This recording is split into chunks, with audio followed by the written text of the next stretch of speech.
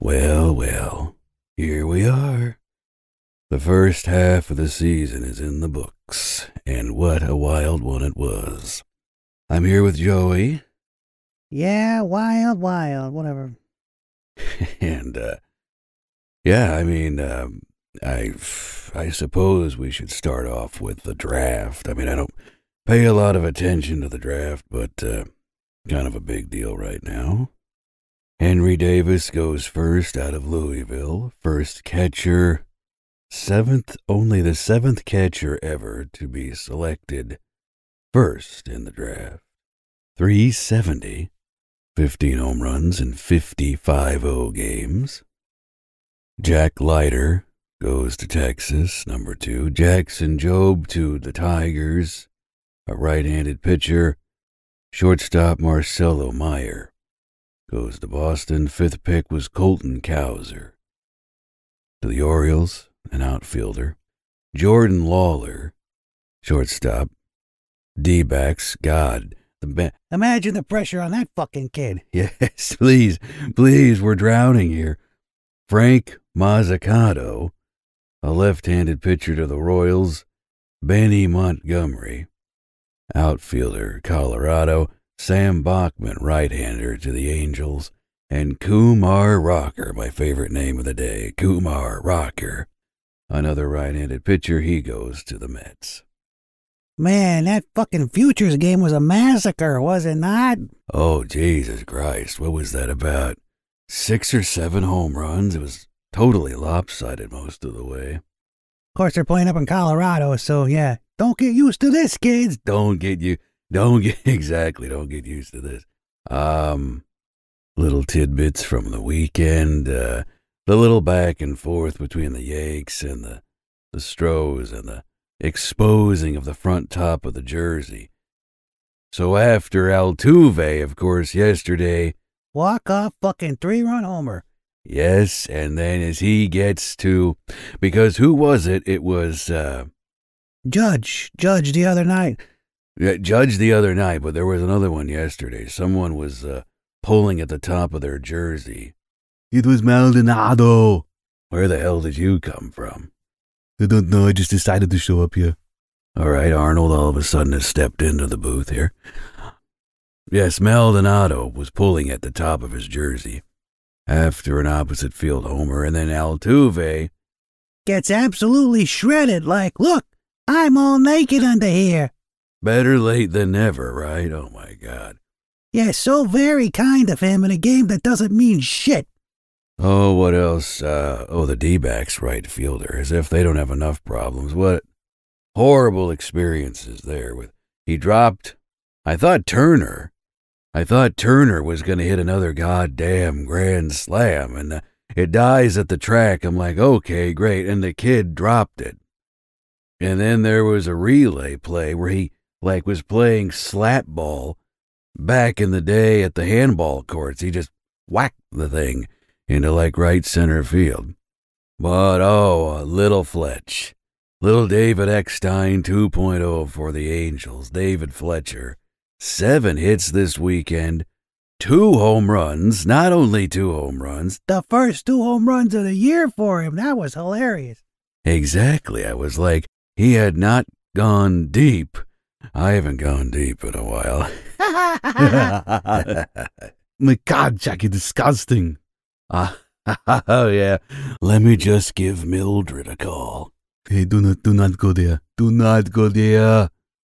Anyway, Fletcher, 2 home runs and a 24-game hitting streak, only 4 shy of tying Garrett Anderson from 23, 24 years ago. If he can reach 29. But ooh, what a low blow on another part of the Angels. Personnel moves. Yeah, Darren Sutton, what a fucking shock. I did not see that fucking coming. I know. I mean, in a season where they keep changing the rules in the middle of the year with the sticky stuff and all that, I guess Sutton just fell victim to that as well. Exactly. Yeah, no excuse given. I don't think they found anything on his computer or anything. So I have no idea what that's all about.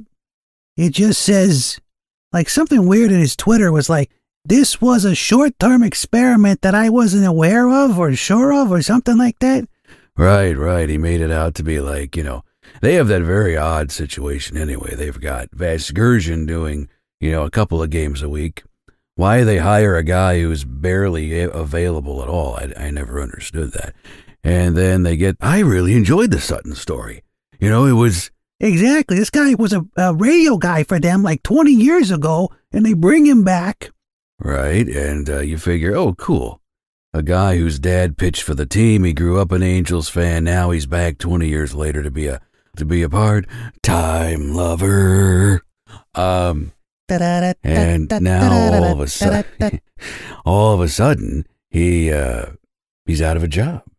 And not too well liked on Twitter, but I will give it to the fans. They were very gracious toward him. Sorry to see you go. What? Can't believe it. This is fuckery at its finest. All that kind of stuff. Anyway, they have not named an announcement, although... Yeah, Rich Waltz, please. No. He's even more fucking annoying. He's like the top contender, apparently.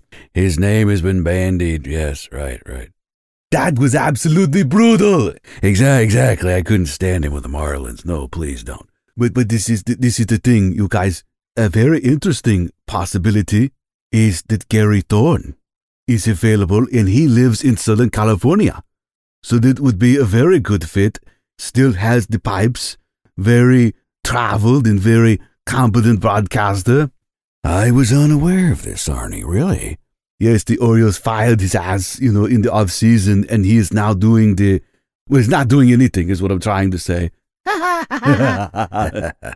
And, but he lives, I don't know where, but somewhere in the Southland, in the OC or somewhere, and he could be a very easy candidate to be able to come along. If this does happen, it would totally remind me of the Joe Madden situation in Chicago, because he became available all of a sudden from the Rays, and they booted Renteria out of there because all of a sudden the Madden becomes available. So I would not be surprised if they made some sort of backroom deal with Gary Thorne. Yes. Wow, Gary Thorne. That'd be very good. Goodbye, home run. Yes, he's very entertaining broadcast. I would not kick him out of the bed for eating Chipotle. Okay. So anyway, that's the situation over there. The Padres kind of limped into the break with a couple. Not only did they lose a couple of games to Colorado, they only scored like a run, I believe. They got shut out on Saturday and they got a run yesterday. And it was another member of the Crone Zone who went deep yesterday. That's right, CJ Crone. There's more than one Crone, Orstillo. There's CJ. Exactly. Crone hit a home run, and then Chris Owings hits a home run in the 9th inning, for Christ's sake, his first of the year, and that breaks a 1-1 tie, and they go on to win the ball game. Okay. But my favorite one was Nagowski for the Pirates. He beat Sugar Diaz. I mean, the game was tied, but he broke the tie with a base hit in the 9th inning. Nagowski, guess what they call him, Jack? Oh no, am I ready for this? The Big Nagowski, Do they really? Oh, hell yeah. Oh, fuck yeah. Oh, yeah. Well, how about that? I can't wait to see him. I believe it was only a little while ago that Alonso won the home run derby again. Right. I can't get into that thing. It's too fucking long anymore. I mean, remember back in the day, it was like an hour long. Now, what the fuck? It's like... And it's so goddamn hyped anymore. They're filming him doing batting practice yesterday. Then I get an alert on my phone today. Watch them take batting practice for what's essentially a batting practice derby. Are you kidding me? And then the thing is 3 hours long. Oh my God, you're exactly right, you guys. It's crazy. I cannot stand it. It's overdone. It's overblown. I can't pay any attention to it. And anyway, Alonso won. Ohtani hit one to Fort Collins, apparently, but big deal. By the way, we will, Joe and I will be broadcasting a couple of innings of the All-Star game tomorrow. You don't turn in live for that because it's going to be live on tape. We're going to record it and then load it a little bit while after that. Yeah, they were showing Olson taking batting practice yesterday in Texas. Like, come on, you just is this guy gonna be in it? Is this guy gonna be excluded? Who's gonna? I mean, I don't care. The fucking Yanks are on a fucking ventilator right now. Who cares about the fucking home run derby? Well, Joe, you thought the Yankee bullpen was bad. How about the Detroit? I don't give a flying fuck. Wait. No, you got to hear this. It's crazy. So Detroit, in the last 2 games, over the course of 9 innings, 17 hits, 20 runs, and they've walked 13. The bullpen is one ugly motherfucker. Okay, well, that's something different. Holy shit, really? What'd you say, 20 runs? 20 runs. 20 runs, holy shit. Well, okay. I don't want to commit suicide too much anymore, but all right. And Pablo Lopez had the 9 straight strikeouts to start a game against Atlanta. The last person to do it was Germán Marquez 3 years ago. Prior to that, it's so weird. 2018, Germán Marquez, DeGrom in 2014, and no one had done it prior since Jim Two Silhouettes on Deshays in September of '86 for Houston. That's going back. That is going back, Joey. That's way the fuck back. I could not believe it. All right, let's take a look at our first half results here. Boston at 55-36 lead the East by a game and a half over the Rays, having won 5 out of their last 10 to end the first half. 28-19 at home and a 27-17 road team. Tampa is a game and a half back, 53-37. They won 6 out of 10. 11 over at home, 5 over on the road. The Blue Jays, 45-42. Now, see, this is odd. You say 19-20 at home, but of course that's between Dunedin and Buffalo. 26-22 away, which is they're always away. And they lose 6 out of 10. I can't read this next team. Oh gosh, it's so smudgy, even though it's on an electronic device. I'm gonna have to gloss over it. Whoever they are. 46-43. Oh, I see what you did there. Okay, I was like, what are you talking about? Right. 46-43, 8 out, 1 over at home, 2 over on the road, 5 out of 10. I mean, they had a decent showing in Houston to end the first half. Whoever this team is. Baltimore, I mean, what can you say? 28-61, 13 home wins versus 30 losses. 31 more on the road. They lost 7 out of 10 to end the half, if you care. Chicago, 54-35 to lead the Central. 8 games over Cleveland. 31-14 at home. 2 over on the road. They've won 7 out of 10. The Indians, 3 over. 8 out. They lost 7 out of 10. Detroit, 11 under. 15 out. About 500 at home, 10 under on the road. Then the Twins, 11 under, 15 out. The Royals are 18 back. Another just abysmal road team, 15-31. Houston in the West, 55-36, 10 over at home, 7 out of 10 to finish. 12 over for the A's, 3.5 back, so they're still... Olson's practically carrying that team. There's still new kids on the block in it, hanging tough, but they lose 6 out of 10. Seattle took 2 out of 3 from the Angels over the weekend. They're 5 up. And now 9 games over at home. 6 out of 10 in the win column. LAA, 9 back, a game over 500. They finally fought to that in recent weeks. 6 over at home, 5 under on the road, 7 out of 10. And the Rangers are 19.5 out. Not horrible at home. They're 3 under, but they're another one of these road teams with 30 road losses. They lose 6 out of 10. In the NL East, the Mets, 7 over.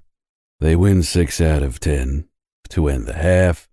28 home victories versus 26 road losses. Phillies at 500, 44 all.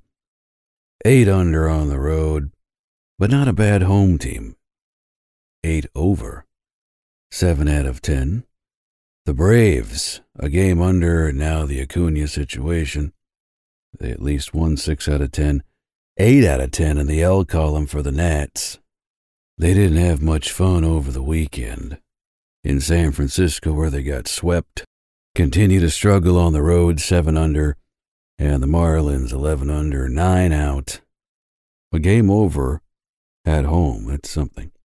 The Central has the Brews, 14 over, a 4-game lead, though they kind of were pissing on their own hands at the very end there, as they dropped 3 out of 4 to the Reds, who are 4 out, have won 8 out of 10, 6 games above 500, could be potential buyers in the coming weeks. The Cubs, after the no-hitter, well, then they were no-hitters. And no pitchers. Exactly. Exactly, 8 out of 10. They've lost 29 road games. Also 8 out, same record, are the Cardinals. Everyone's speculating, they still have a little bit left. They're buyers. No, they're not. Get your head out of your cuckoo. They have no sense of consistency. 5 over at home, but 7 under on the road. And then the Pirates, 18 games out. Another 31-loss team on the road. The Giants, 25 games over 500, as mentioned. A nice weekend against the Nats. To say al malagueña as they head into the half with 57 wins and a 2-game lead on the LAD, having won 7 out of 10. Very good home team, 30 victories, and a 27 winner on the road. Dodgers 56-35, won 6 out of 10. They got the Diamondbacks to end the first half, so they had that little dip in there where they couldn't get anything done, and then looked at the name on their jersey and said, "This is bullshit," and they started tearing new sphincters all over the place. San Diego, still getting the hype despite the fact that they're in third place, 53-40, brilliant home team, 33 victories. Let me scroll up here. Does that lead baseball? It appears that it would, yes. But a game under on the road. 6 out of 10. Again, you drop 2 games to Colorado to end your first half. You want to go find an unshaved vagina to bury your head into. 40-51 for those Rockies, 18 games back. And again, they're just the anomaly of the year on their home record. 14 games over, yet they are still, oh my God. Wow, let me see. Holy shit, single digits. Single digits on the road. Are you kidding me? I have to see this for myself. Oh, Jesus Christ, I don't believe it. 9 road victories. 9! They are not even in double digits. But they win 6 out of 10 to win the first half. And the D-backs, well, bye. So, there is your first half summation. Any closing thoughts, gentlemen? Yeah. Hang Brian Cashman. Hang Brian Cashman. Okay. And for you, sir? I'm very horny. Yes. I can't help you out there, but I wish you the best of luck in the world. All right, that does it for this Jackcast. Again, a reminder, probably really, really late, so if you're driving around somewhere and you want to hear the first 2 innings by a couple of real pros, first couple of innings of the All-Star game, Joey and I will do some play-by-play for that, just to see how it pans out, and we'll have that loaded up late night. And Ohtani Scherzer and Showtime leading it off. That's going to be great. So, good night and get fucked. Errrrrm.